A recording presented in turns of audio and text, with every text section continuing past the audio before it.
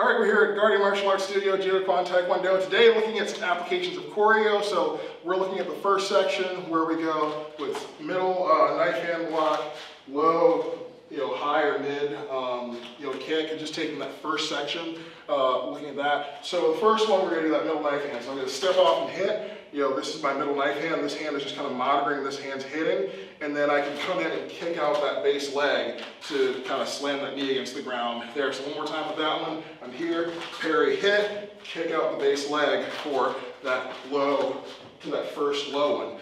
I can also do the kicks as either or. It doesn't have to be two kicks in a succession. So that could be one where I come out, I get a bigger step, parry, hit. This is more of a monitor to kind of keep him from turning into me. And then I get the thicker, bigger kick to the body with that. So one more time with that one.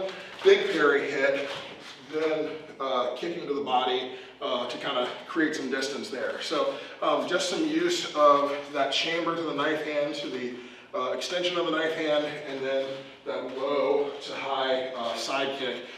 Thinking of some either or options with Koryo. So go ahead and try it out.